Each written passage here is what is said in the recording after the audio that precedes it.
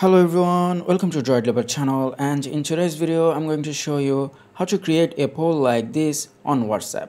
Now the first thing you have to do is open WhatsApp and then select any private chat or group chat.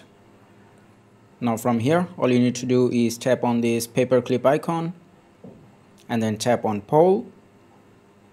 Now if you're using an iPhone, this option will be here at the plus icon. So if you just tap on plus and then tap on poll, you will get this same option. Now to continue, all you need to do is ask your question.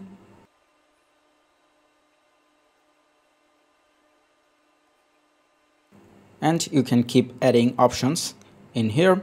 And if you do not want multiple answers, you can just disable this option. And once you are done, all you need to do is just tap on this arrow here, and that will send the poll to the user. Now from here everyone can select any option that they want, and that is how you can create a poll in WhatsApp on your Android phone or on your iPhone. I hope this video was helpful. If it was, please give it a thumbs up and don't forget to subscribe.